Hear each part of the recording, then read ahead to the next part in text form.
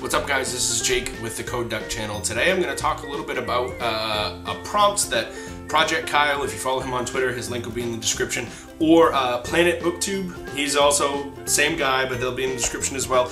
He posed a question that is based off a questionnaire from another one of you booktubers, and the question was basically a little bit of a villain questionnaire. In the stories that you write, what motivates your villain, among other things? So I'm going to stick with those things, the things that motivate my villain in my story that I've written on Wattpad, again, in the description.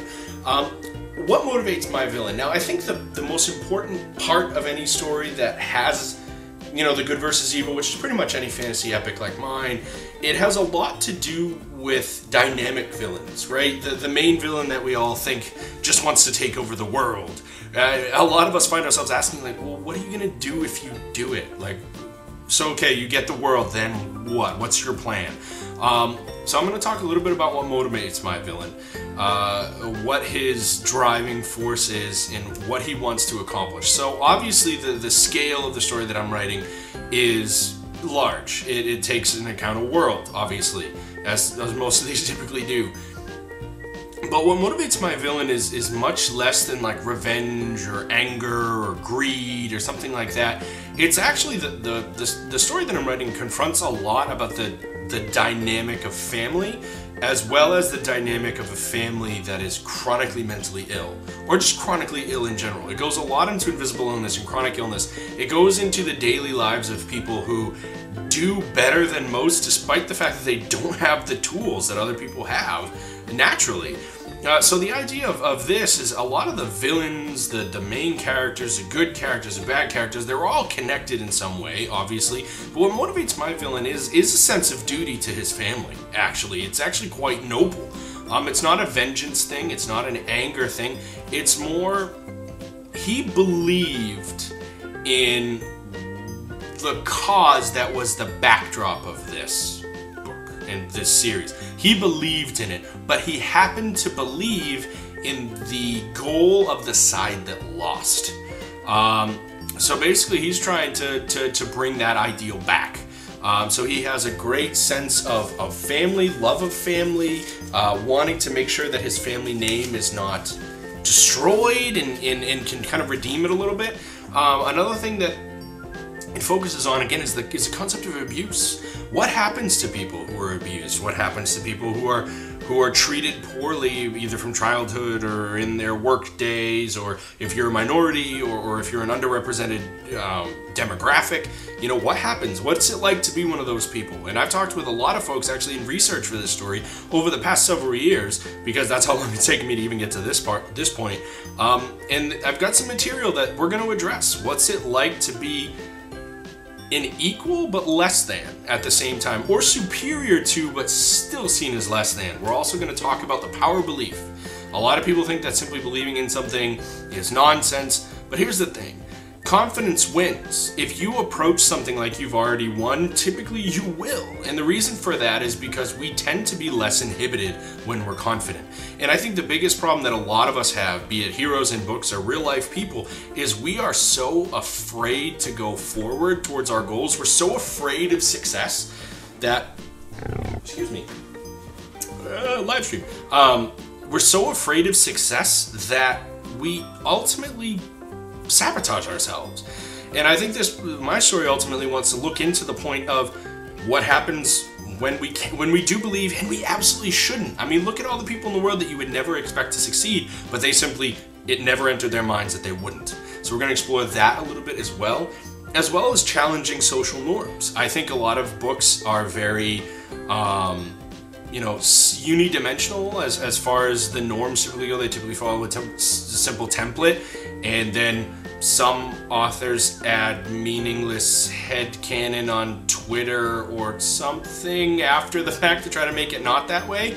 I mean, I don't know. I'm not being specific. It's just the thing. Maybe some people might do that. I don't know. We're going to challenge those norms, and we're also going to challenge a lot of things that fantasy books don't address, which is, you know, the arrogant guy eventually gets humbled. Well, honestly, sometimes those who are chronically arrogant have ultimately earned it.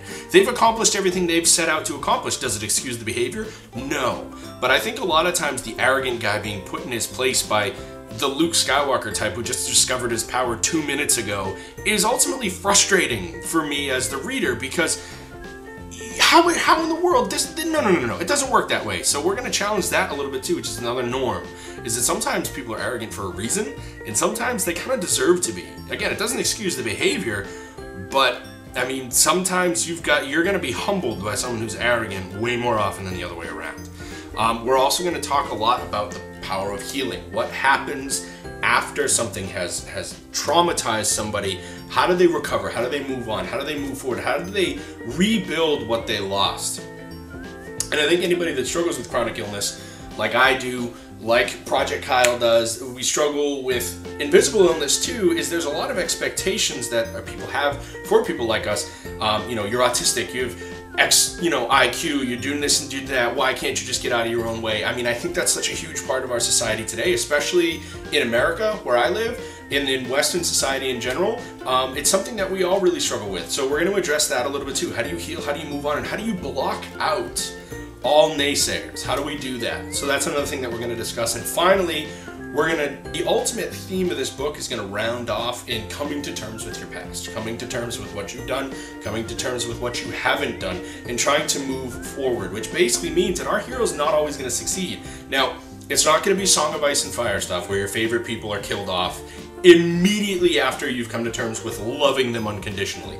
It's not going to be that. We're not going to follow those norms. We're also going to try to keep it as clean as humanly possible. No graphic, no sex, no violence to a graphic degree, no gore. We're not going to go there because that's cheap gimme stuff.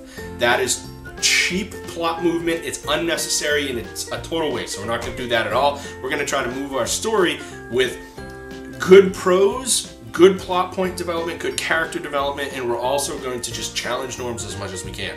So this week, I wanted to come to you guys and kind of give you a little bit of a rundown of what my story is about. Again, link in the description. The story is called Duke of Shadows. It is book 1 of the Heritage Chronicles, which is the series that I am writing. There are 7 parts up right now, which kind of takes us through the beginning until the hero leaves where he ultimately goes. It's like, in RPG terms, it's like he's just left the starter area, right? So that's where we're at. But it talks a lot about the struggles of people with suicidal ideation, with mental illness, chronic illness, mood disorders, processing sensory disorders, invisible illness. We're going to go into all sorts of stuff, but we're going to do it in a fantastic way where these people are seen as champions by more than just UNICEF or the people doing commercials for them. They're going to be the champions that are really talked about a lot in this story. So if you want to check it out, part 1 through 7 in the description. I write under the pen name William McTavish, and the reason for that is I absolutely love the Scottish people. I have a lot of Celtic in me, and honestly it was just a way to hide my identity at first, but it's grown to something that I really love. And Bill McTavish is actually as much a character as any of the characters in the book, only he's the author and he's me. So we're going to cover that, we're going to talk about it, give a link in the description, give a star, a read, a comment, what you liked, what you didn't like. I'm really looking forward to getting this in front of some people because it's really important to me, and I've been working on this since I was 16 years old, and I'd really love to hear what you guys have to say. So we're going to develop a lot of things. It's going to be a little different, but it's going to be a lot of the same as well, and I really hope you enjoy it. So this has been Jake with the Code Duck channel. Leave a comment in the box. I want to do a code tutorial for you guys. I'm a Python engineer, I'm a web developer and a cloud developer and an automation engineer, so my daily life revolves around building things with Python, so I can teach, web code tutorials, things like that. I'd really like to do a code tutorial, so leave a link in the description or not a link, but a comment on this video about what you guys would want to learn, what you want to know, how to break into programming, anything that you want to know, just ask, and I will be sure to do a video about it probably later this week. So again, Jake with Code Duck, really looking forward to hearing what you guys have to say, and I